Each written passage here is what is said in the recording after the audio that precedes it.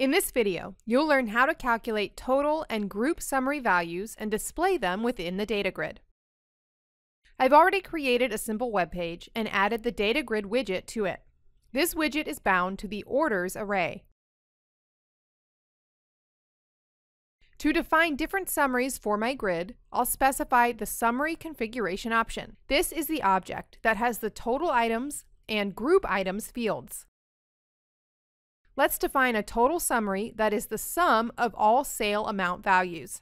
For this purpose, I'll add a total item object to the total items array. I set the column field to sale amount so that the summary uses data from the sale amount column. Next, I specify the summary type. I'll set it to sum. And let's see the result. The summary value has been calculated and now it is displayed in the grid footer in the sale amount column. All right. Let's add two more total summary items.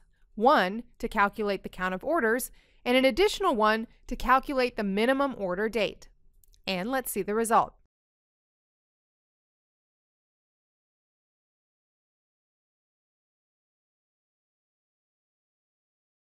Now let's change the text displayed for the minimum order date.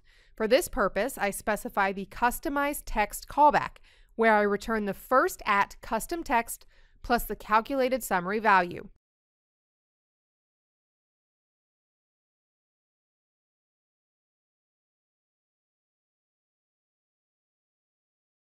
And here it is.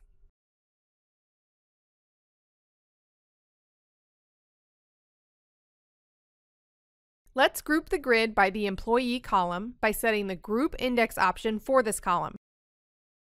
I'll add a group summary item to calculate the count of orders in the group.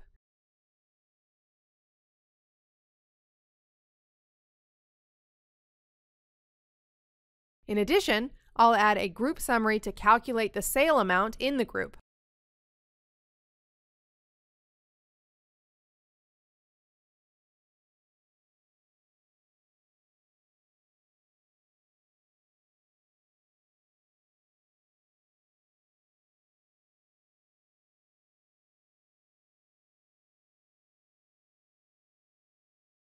And let's see the result.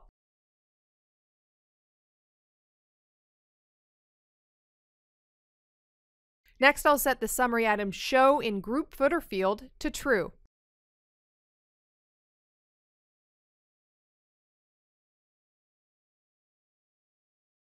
Now the number of orders is displayed in the group header and the sales amount in the group footer. The total summaries are also displayed as defined. And that's it. To learn more about summary elements of the data grid widget and how to customize it, refer to documentation on our website. Thanks for watching, and thank you for choosing DevExpress.